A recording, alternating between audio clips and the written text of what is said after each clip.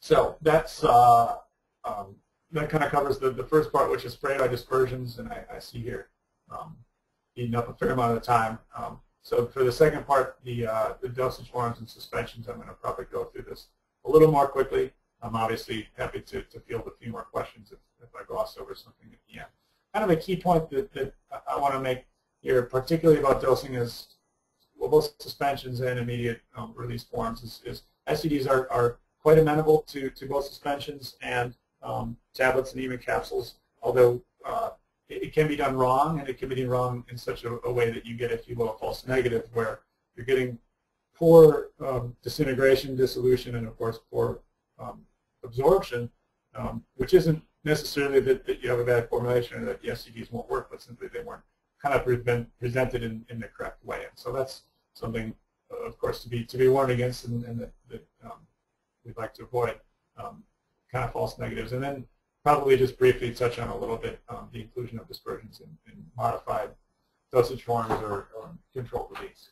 So for immediate release, again, SDDs are quite amenable to suspensions, either for animal, efficacy, safety, tox kind of studies, as well as clinical trials as a powder in a bottle. We do very often in our hands use an immediate release tablet approach. Rapidly disintegrating tablet is our usual approach for SDDs in the solid dosage form, and then they can be placed in capsules. Certainly, although I'll sound a few notes there, just again that if one isn't careful, you can get some poor performance from a capsule, particularly that's an artifact of how they're prepared rather than an indication that the SDD won't work. And then dispersions can be put into a number of different controlled release dosage forms, and we do this here, including an osmotic tablet or a swallowable core tablet, as we call them, or spray layer dispersion, which is kind of a bead-based approach, which is a pretty flexible platform. And then, in principle, they could be put in a matrix tablet, although that's not a method that we practice often here.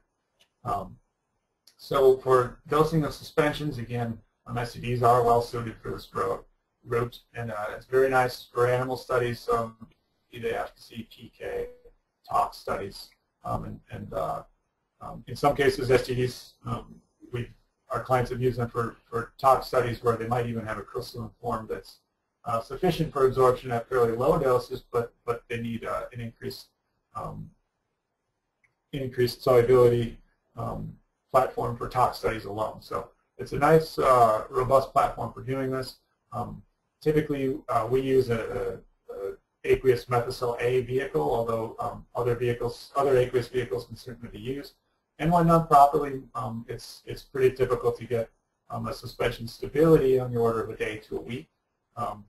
Of course, again, this is a high-energy dosage form, which is part of the performance advantage. So, as such, as an aqueous suspension, you typically do not have infinite stability, and so that's something that you need to test and formulate around making sure that you do have a stable suspension. But it's quite difficult to have them, useful for a day to a week, which is nice, of course, for tox studies. And depending on the loading of the drug in a polymer, you can see some of the typical maximum deliverable doses down here. And if you have a pretty high drug loading in your SDD, you can get up into the many hundreds of mg per kg kind of doses, for use in tox. So as far as preparing the suspension, again, this is something I want to touch on. There's a number of potential ways to do this. We use a mortar and a pestle method that I'll describe in more detail on the next slide to make a nice uniform suspension that is easily syringeable to give you a uniform dose. There's a couple other potential ways to do it, and some of them do not work so well. And I should say, particularly again, our experience here is most often with HPMCS SDDs, but with others as well. It's really best, in our hands to make the suspension the way that's shown here. So it says the right way and the other ways. The way that we recommend making these suspensions is you have your SDD powder in a mortar and pestle, and you bring the vehicle in slowly, kind of dropwise. It doesn't take a lot of force or anything, but just with some nice movement there in the mortar and pestle. and you form kind of a uniformly wetted paste. And this is really key to just uniformly wet the SDD. Then you can bring in the rest of the vehicle and mix it further, and then you have a syringeable or pourable suspension. If you don't do that, if you just kind of dump it in and say try to vortex or use a stir bar, oftentimes what you can get is kind of a cow eye, or a situation where you get non-uniform wetting, you get some kind of gelling and some kind of dry, grainy or chalky suspensions. And it can take a really long time to break those up and get a uniform suspension. So we really recommend against those methods. We do, sometimes other people will use homogenizers. I know that people sometimes have good luck with that, so that's a method that can sometimes work, but we recommend routinely, particularly at an early stage, using this kind of mortar and pestle approach. We've had a lot of good luck with it. And I should mention, this discussion is particularly around fairly high loading or high dosage regime kind of presentations. If you're going for a powder or bottle kind of approach, for an efficacious human dose, typically the concentrations are much lower, and simple shaking of the bottle with the vehicle and the powder will suffice. But when you're going for a high loading, you really want to guard against these kind of poor wetting. And again, this is some of the things that can lead to false negatives if they're done improperly. Immediate release tablets is kind of our typical way that we approach solid dosage forms. So let's describe it a little bit here. Most often we will use a dry granulation approach. So a roller compaction and a milling, followed by compression or kind of simulating that at a small scale to formulate a rapid disintegrating tablet. And it's kind of the same idea here with the solid dosage form as with the suspension. What you want to do is quickly, uniformly wet and disperse those SDDs so that you don't get that kind of gelling and uncontrolled, slow disintegration and dissolution. And so we've had a lot of good success using this methodology. And as it says here, it is quite typical to get 50% or even up to 70% of the tablet mass to be an SDD. HPMCS SDDs here, again, are actually particularly beneficial in that it's a little bit easier to get good disintegration in the gastric medium. Because the polymer is not soluble in the gastric, it's not wanting to kind of rapidly gel and set up before you get that nice disintegration. So it's not to say you can't put other SDDs in an IR tablet with other polymers, but sometimes it can be a bit more of a challenge to get the rapid disintegration that you're after. And there's some example data here in the lower right that shows comparing in a clinical trial SDD suspension or a powder or bottle versus an IR tablet, and you can see there's no difference between the data. And so it's quite difficult to be able to recover that performance of the suspension in a tablet. SDDs can be put in capsules and get good performance, although again I would sound just a bit of a note of caution here. If one is to, particularly in the case of HPMCS or the other, some of the other kind of cellulosic type of polymers, if you just stuff the SDD into a capsule and maybe kind of tamp it in there, what you tend to get oftentimes is again, kind of some gelling, some slow dissolution and disintegration, and performance quite a bit worse than what you would expect from the suspension itself. And that's what's shown here in the lower left. Now you can formulate around that with, again, the use of maybe some disintegrant or even some granulation, and then placing them into a capsule. And we've certainly had luck doing that here. So it's not to say that SDDs can't be placed in capsules.